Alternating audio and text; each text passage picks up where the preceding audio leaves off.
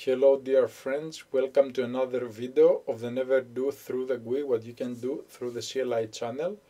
I am Vangelis and today you will be watching Web API benchmarking Java Spring Boot vs Rust Warp. So this is another benchmark with a huge, let's say, opponent, the Java language and specifically the Spring Boot framework. So this is our Spring Boot framework. We again return 1000 users just like always, and this is our Rust Warp endpoint with 1000 users. So this is the test. We will hit these endpoints and we will get these users back. Let me quickly show you the Spring Boot application, even though there will be a repository linked for you to check the code. In essence, all we have is a user class, just like our Rust code. And here we have the user's endpoint, and we just return a list of 1000 users. As you can see here, we loop and we add 1000 users here and we return the users. So this is the application, and let's get into the benchmarking. Of course, if you see any opportunities for improving something, you can create pull requests in the Java, in the repository that I will link, or you can offer your suggestions. But for now, this is the application. So let's come here to our terminals. We are ready here. First of all, let me show you how I run the Java application. This is how I run it. I make a clean Maven install, and then I run with Java the jar file that is created locally, and this is also installed. It's copied somewhere in my home directory, but it's the same. We run the jar file. So let's run this application again. Let's make sure that it still works. It works, excellent. So now let's start benchmarking.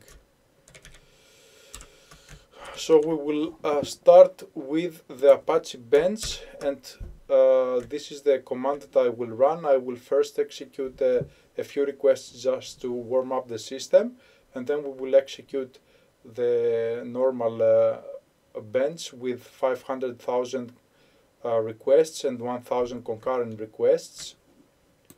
So let's start executing, and let's check the resources here.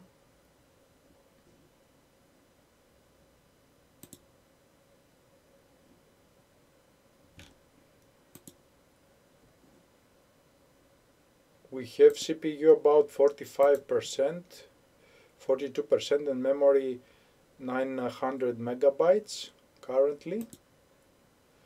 The utilization is quite good. As you can see, all the cores are utilized at about 50% of its capacity by default.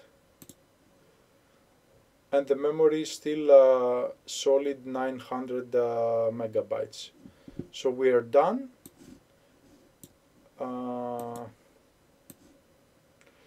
I have to remember to copy the stats in order to add them to the description of the video, and we will do the same here. We will execute some requests to warm up the system, and then we execute the same amount of requests here. So let's start.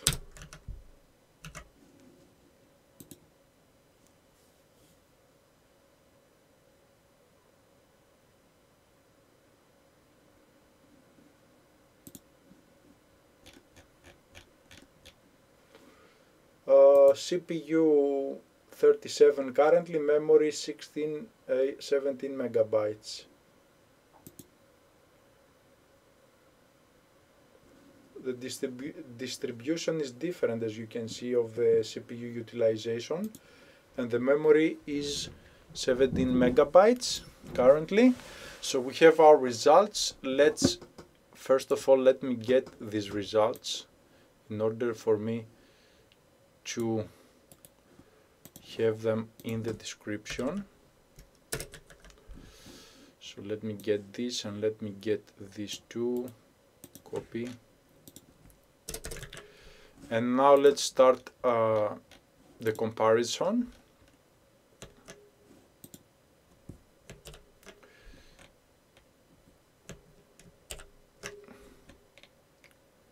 Here we are, users.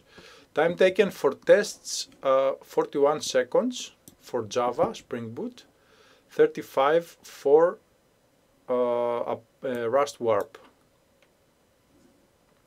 Failed requests none, failed requests none here too. Request per second 12,000, request per second 14,000. Time per request 83 milliseconds, 71 milliseconds. Transfer rate 1,205,000, 1,395,000. Let's come down here and 71, 73, 80, and longest request 1115, 1090. So yeah, as you can see, Rust is outperforming Java Spring Boot, but I would say that this Java framework and this application performs quite well, I would say, impressively well, according to what I would expect. And we also saw that Java, the way we execute the application, let me stop it. So this kind of execution with Java itself, the Java servlet, yes, you see that it utilizes our CPUs quite well. So let me re-execute. Yeah, pretty interesting, pretty impressive for Java, way to go, but Rust still outperforms Java. So let's proceed to the other bench of WRK.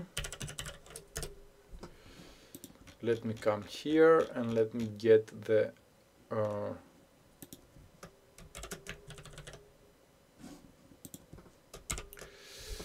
so we will execute for 1 minute the test and 1000 concurrent requests and 6 threads.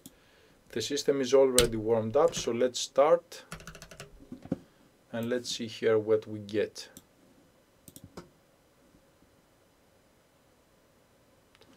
Interesting, the CPU usage is maxing out. Hopefully we will not have any issues with the video recording, but I don't know currently. The memory usage is 1.8 gigabytes.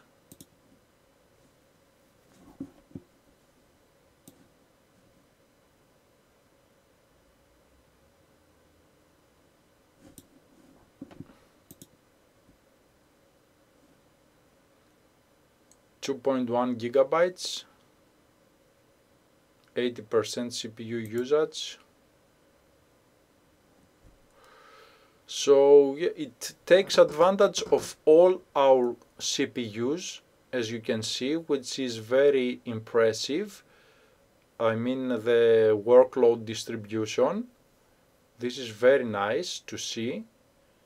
But the resources, of course, were, yeah, as you can see, 2.1 gigabyte, which is understandable since it's garbage collected and we have a lot of objects we create. So yeah, let me get this result. Copy. And let's do the same for Rust. 6 threads, 1060. So let's run and let's come here.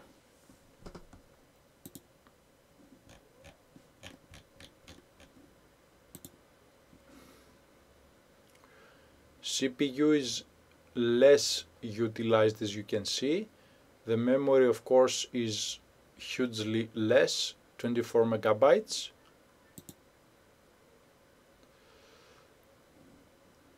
The load on the CPUs is not so much as with Java.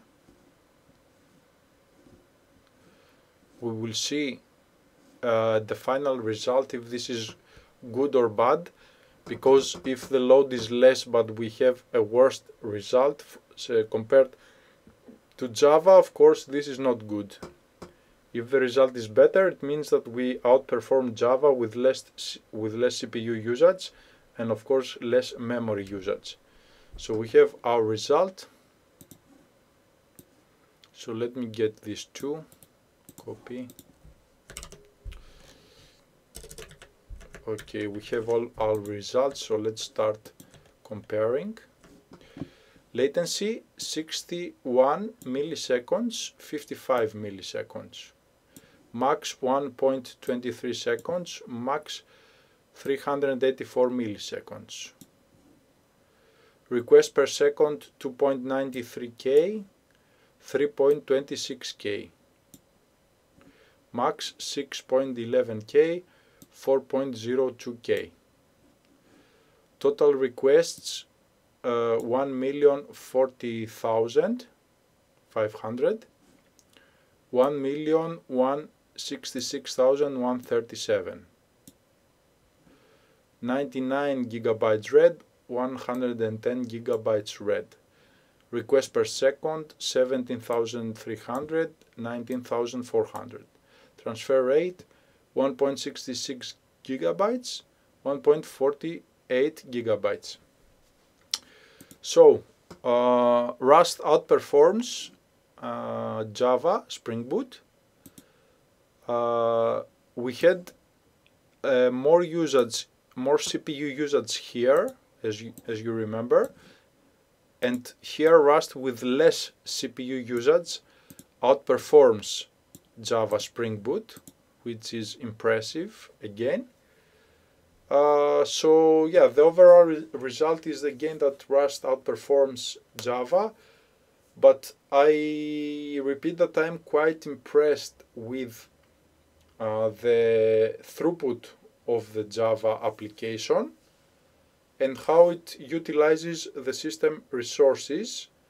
It seems that the JVM is doing a lot under the hood for us, which is good. So yeah, these are the stats, this is the data, but for me I would go again with Rust because of the reasons that I have explained many times, plus one more reason is I feel that Java, just like C#, has a lot of burden accompanied with it. It is very verbose as a language, and I don't like this myself. Of course, other people love Java or C#, but this is my personal opinion.